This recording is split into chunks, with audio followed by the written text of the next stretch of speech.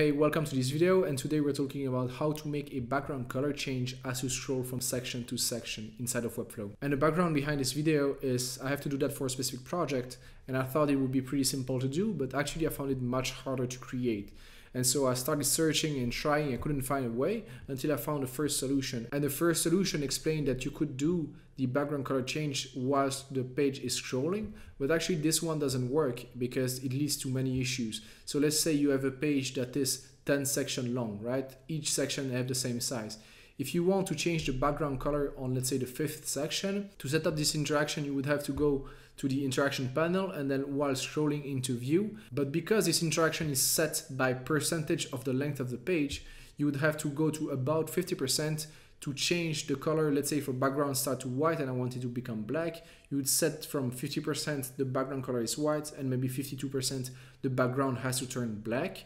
And then it works like this. But the problem is it leads to several issues, because let's say you want to add more sections to the page, then this interaction doesn't work anymore. It's not triggering at the 5th section like I initially wanted to, but the background color change is going to keep happening at the 50% mark. And I don't want to use that as a solution unless it's a really last case scenario. And so I kept on searching until I found the proper solution to this problem.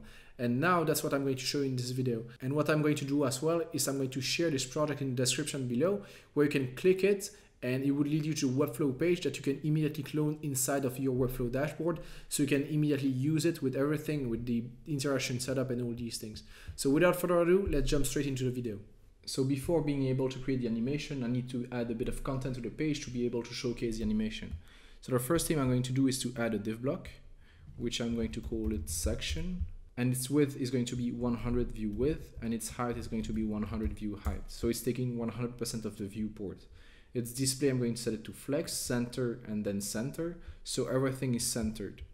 Now I can add another div block inside, which I'm going to call content. And I'm going to set its position to relative and with a z-index of 1. Now I can add some content inside of it, and I'm going to add a heading, which is going to be background color change. I'm just going to change the font, TT norms, set it to black, and then I'm just going to boost that up a bit. So what I will do is just copy this and paste it. So Command C, Command V to just duplicate the page, the section. And I'm going to go to the second one and I can start creating the background. So what I have to do is to click on the section, and I will add another div block inside of that section, drag it down right here, and I'm going to call that background holder. Position will be set to relative with a z-index of 0, because the background, if it's a background, I want everything to be in front of it, so this one has to be as far behind as possible. And I will add another div block inside of it. So here's a quick shortcut. Instead of clicking on the plus icon and start searching for what you're looking for, Webflow has a neat little shortcut, which is Command E. If you press Command E, it's going to show you a search bar and you can immediately start typing inside of it. So I'm going to add a div block that's sitting inside the background holder, and I'm going to call that background. And now its position, I'm going to set that to fixed, so it stays fixed on the window. And I'm going to set its position to full, so it's taking the whole window. And I will style this, so let's add a background color. Why not some, I don't like this color, maybe like this, yes. Subtle green, right? And now we're ready to set up the animation. So all I have to do is to click that section which holds the background holder. I'm going to click on that, go to the interactions, element trigger, scroll into view, start a new animation, and then let's click the plus icon here, and we're going to call that background change scroll in. Now we click on the background holder, and we're going to first set its opacity to 0, set as initial state, and then the background holder, I want to set it to hidden, so it's hidden completely. Now we can start setting up the real animation. So we're going to click on the plus icon, hide show, we set display to show, and then the opacity to 100%, and let's say a duration of maybe 0.8 seconds with a ease curve. So this is done, and now I just need to create this scroll out of view animation. So let's start an animation, and what I will do is I will just duplicate this one. So you click on the three dots, then click on duplicate, click on that. I'm just going to rename that scroll out, and this is not necessary, these two, so I can delete them.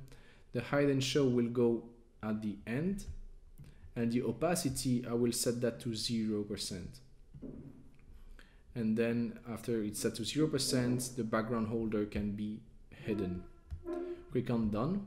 And now what I want to do is to add an offset to the animation. So what this means is that the animation will only work as the section has scrolled 30% into the window. And I'm going to set also a 30% out of view for this one, and I'm going to set that to OK. So let's start, and so we can start viewing this. So let's start from here. So it's white, I start scrolling, and then it turns to green. Scroll back up, it turns back to white again. Scroll back down, is green, perfect.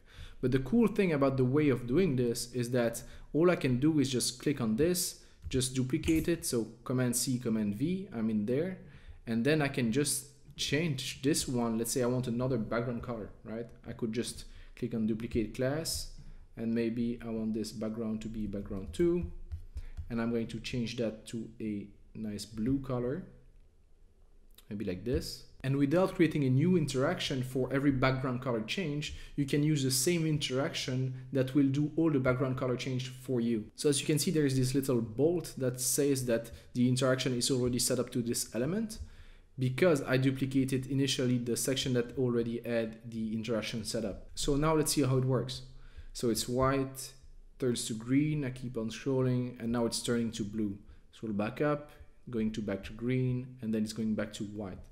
And so it's working smoothly and perfectly. So that's pretty much it. So if you want to add more backgrounds, you can do so, but all you have to do then is just to change the elements that are sitting inside the background holder, and it's going to work across all your sections that you will be creating. So to recap, to make sure that everything works, what you have to do is to make sure that the content that you have inside of the page is actually placed on top of the background. That's why you will see that the content here that I've placed has a position relative, but the z-index is 1, while the background holder has a z-index of 0. So I made sure that the background holder is actually behind my content.